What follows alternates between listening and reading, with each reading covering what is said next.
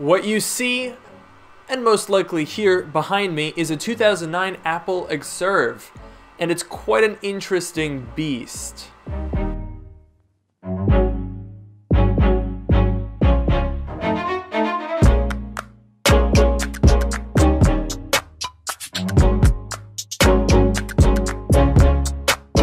We interrupt these messages for a wardrobe change and a message from our sponsor for today's video. Today's sponsor is Blitzwolf. Blitzwolf products are renowned for their iconic ergonomic design, competitive prices, and high performance. You can also check in the description of this video to find more information about the brand, as well as the products featured in this segment, such as the wireless charging lamp that has adjustable color temperatures, brightness, and a nightlight feature. Okay, alright, I'm sorry, I can't do this whole video with this thing on in the background.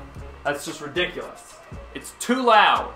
The Xserve was introduced in 2002 and lived for about 8 years before being discontinued in 2010. So, I bought a 2009 3,1 Xserve, the last of the breed and therefore the most powerful, to see what's cooking. The Xserve is a weird product. It was misunderstood when it came out, and it still is today. I think the problem boils down to it being the wrong product for the market Apple usually reaches. Sure, it gets to pros and prosumers, but the Xserve is a straight-up rack-mounted server, and I'm not sure Apple's usual approach to computer hardware and software really works all that well in the server market. Sure, it's an interesting device, but it's so out of place in Apple's lineup. All you have to do is look at the product purchase page from my model to see what I mean. Whether it's the dizzying list of features and specifications, the fact that you could order your Xserve with an extra logic board, a power supply, and a fan array, or that you could drop 50 G's on comprehensive server management support, the Xserve fast extends beyond the standard user's grasp. But today I want to try and take the Xserve back down to reality. We're not going to talk about all the fancy server mumbo jumbo because frankly I don't have the skill set to understand that. What we're going to do today is look at this thing as a standalone everyday computer. So let's break it down and talk about the specs, which are certainly understandable on a basic level. My model is running dual quad-core Nehalem Xeons running at 2.26 GHz for a total of 8 cores and 16 threads. I'm also running 8 GB of DDR3 RAM, though it only populates 2 of the 12 RAM slots, so the system information tab does look a bit silly. For graphics, the Xserve comes with an Nvidia GT120. Yep, that's the exact same card that was in my 2009 Mac Pro. So while the GPU itself is the same, the form factor is rather different.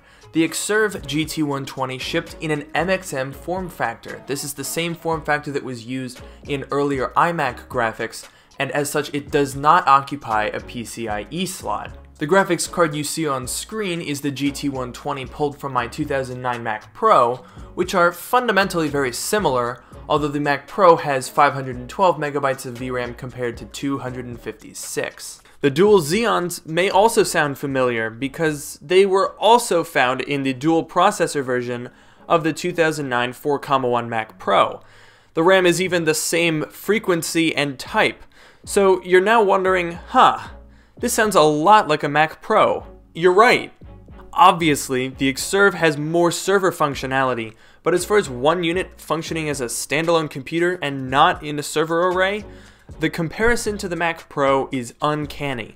This is probably part of the reason why the Xserve was discontinued in favor of the Mac Pro Server Edition just 1 year after this model was released. So if the specs are the same, why would you not just buy a 2009 Mac Pro? Well, the Xserve is cheap, really cheap. You can easily spend $200 to $400 on a 2009 Mac Pro, but I bought my Xserve for just $125 with free shipping.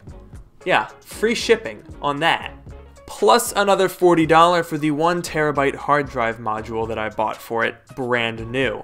But get this, mine got even cheaper because it shipped with 2 Intel Ethernet hubs in the PCIe slots, so I put them up on eBay and they just sold for $70, bringing my total investment in this guy to just $95 all in. What a meme. 95 bucks for a dual Xeons in a giant rack-mounted server. This thing was like $3,000 when it was new. Adjusted for inflation, it's closer to $4,000.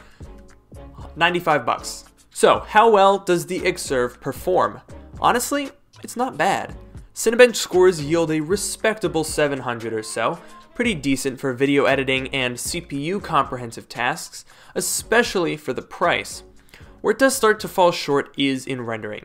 Because these old Nehalem processors lack Intel QuickSync, they take forever to render, transcode, and export video. Also, the graphics, the GT120, is garbage through and through, which probably didn't matter too much if you were building a 42U rack server tower, but for playing CSGO, it's not ideal.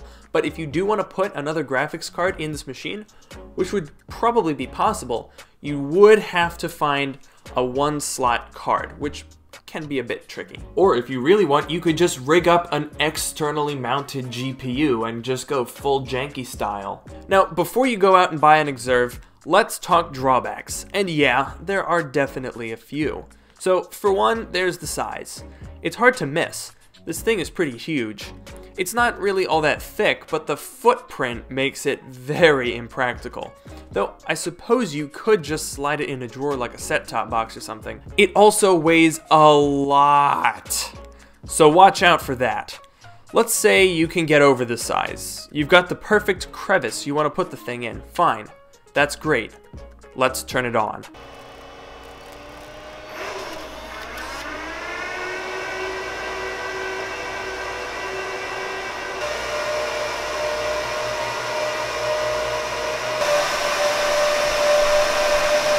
Yeah, it's pretty loud. I can hardly imagine the racket caused by a room full of these guys. One on its own sounds like a plane taking off. It also puts out an impressive amount of air. You could probably use this thing as a giant hairdryer if you really wanted to. In my opinion, the noise single-handedly rules out having this thing in the same room that you use it. These are some serious downsides, and they mean that this computer is impractical for the vast majority of consumers. However, if you can have it in a closet and stream the display to a TV or a monitor somewhere else, it's honestly not a bad idea. And its relatively low profile means it can be slipped behind a bookshelf if you really wanted to. Honestly, if you give me a couple hours, I could probably think of a good number of uses for something like this. I mean, the CPU is honestly not bad for just computational work. It would probably do pretty well as just for raw storage, especially considering that you can buy like a little storage rack add-on thing and add like dozens of terabytes of storage to this thing.